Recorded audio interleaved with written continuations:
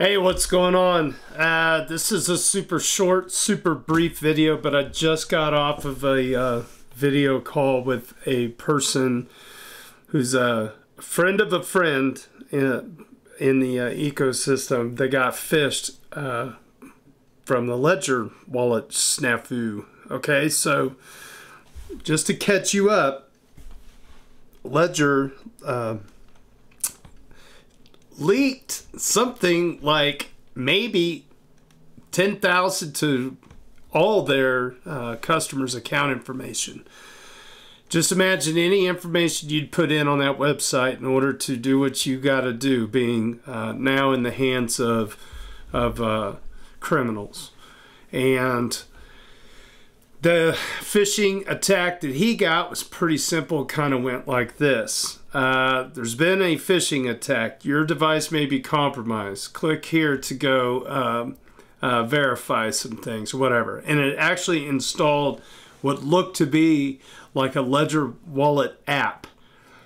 The app, not just some website portal. It might have been a website, but the way that it was described to me is it looked like some kind of an interface where you would put in the 12-word seed phrase in the app.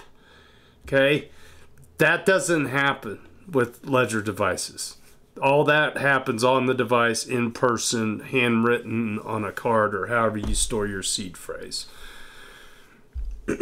Guys, these hackers are socially engineering you to, they're telling you, be very careful, never share your seed phrase with anybody, and they've warned you multiple times about this, and then you go ahead and do it.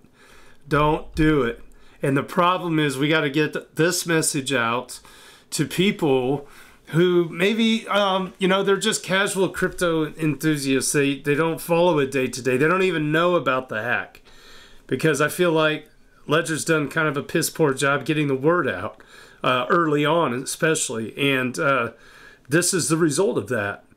And so unfortunately, we're looking at the blockchain information. It looks like those coins are getting split up into different wallets, and the spider web gets spun, and I'm sure they're going to find their way into some foreign exchange, or some kind of an exchange, not on US soil, or at least not on any soil that would involve extraditing those funds. So I always assume that they're gone. I don't know what Ledger's going to do about this. Maybe they're sending out an email one time, to acknowledge that there's been an issue, blah, blah, blah. I don't know. I just wish that people wouldn't get taken advantage of by these criminals. And just be careful. Don't click on links in any emails, okay? Make sure you have the official Ledger app from the official Ledger website, and then make sure you keep your Ledger updated. And please don't put your seed phrase into any website portal or app looking thing. And when in doubt, something I've done before, if you're not sure, close the laptop down for the night and research it for a day before you go back to it the next day. Okay, that's all I got. Cheers.